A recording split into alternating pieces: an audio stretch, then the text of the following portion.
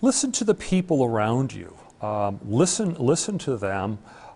They very much can be the voice of God calling to you.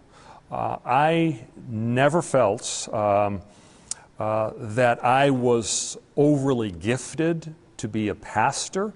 I didn't think that I was cut out of the right stuff.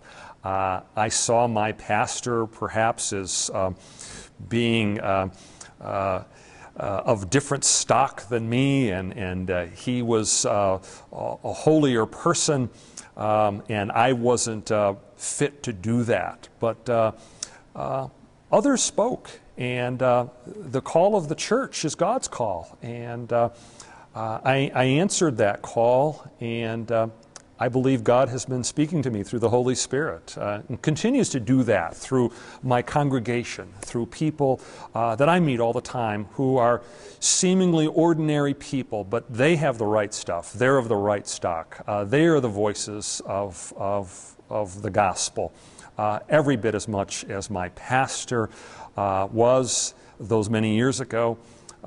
And that is a blessing. We need to listen to those voices of the Holy Spirit around us, coming in a variety of ways. God is speaking to us and speaks to us very profoundly now.